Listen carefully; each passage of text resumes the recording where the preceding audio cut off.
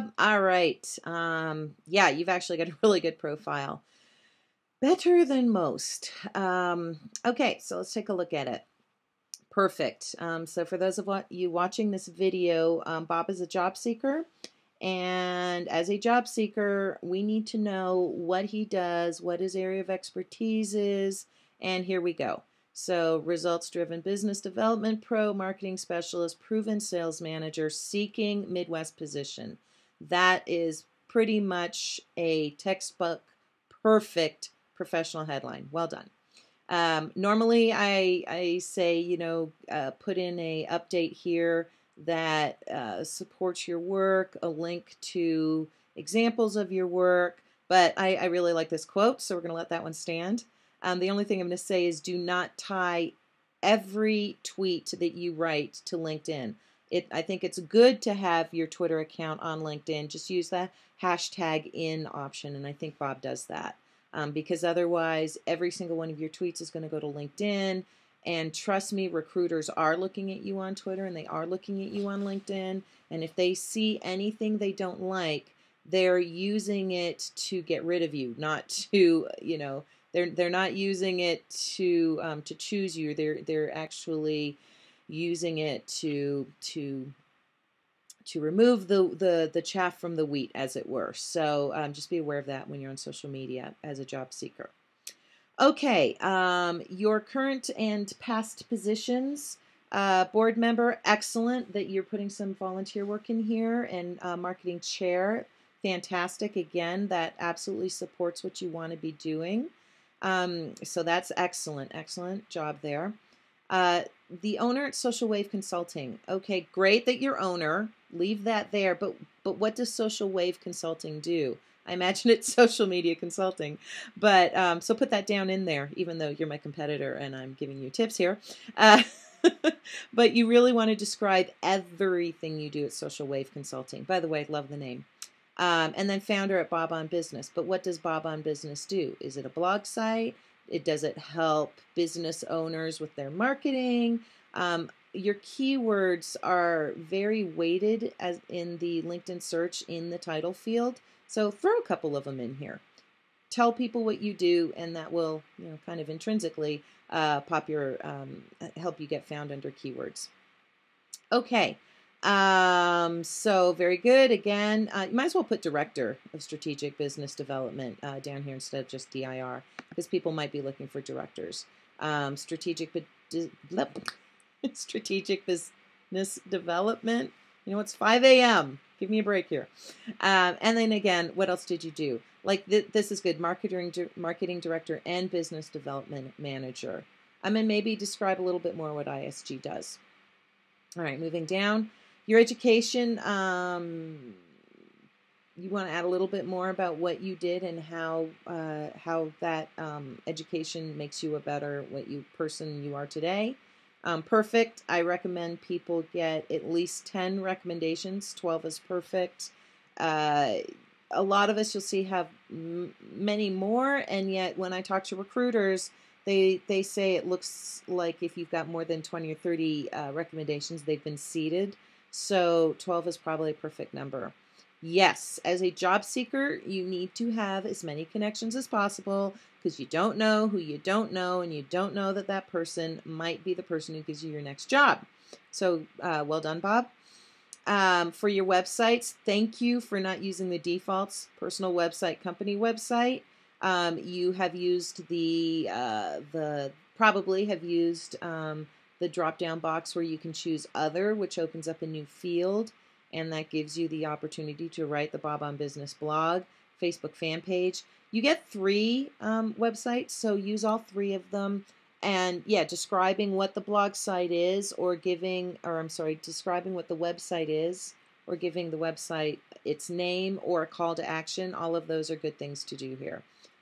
Hire Bob here, and you can put a page on your website that has your resume or something, or find out more about Bob here, or this is why you want to hire Bob, or something like that. You could do with your third website here.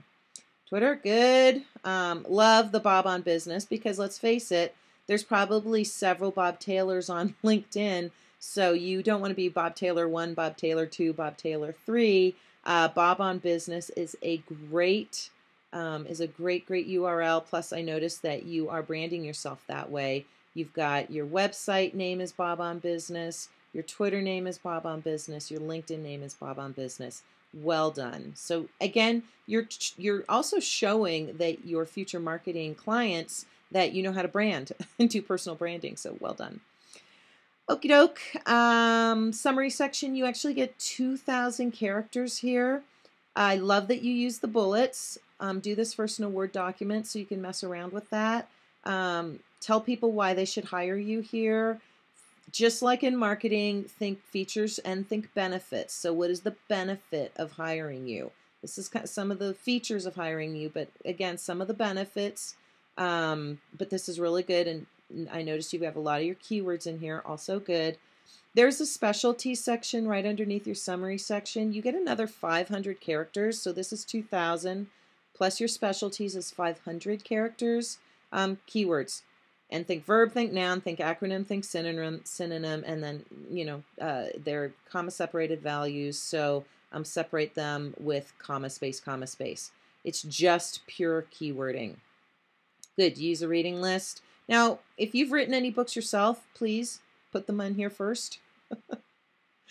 I just talked to a client. She's 8 books she's published, and she put other people in the Amazon reading list. All right. I don't see any other applications, but that could be LinkedIn today. Obviously, if you have a blog, you want to use either the blog link application or the WordPress application to put that blog into your profile. Again, I think LinkedIn's just having issues today. I expect you have that in there already.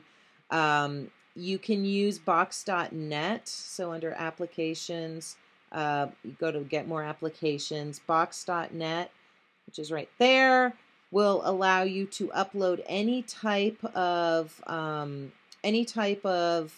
Word document, Office document, MP3. As a matter of fact, let me just show you, in mine, what I have.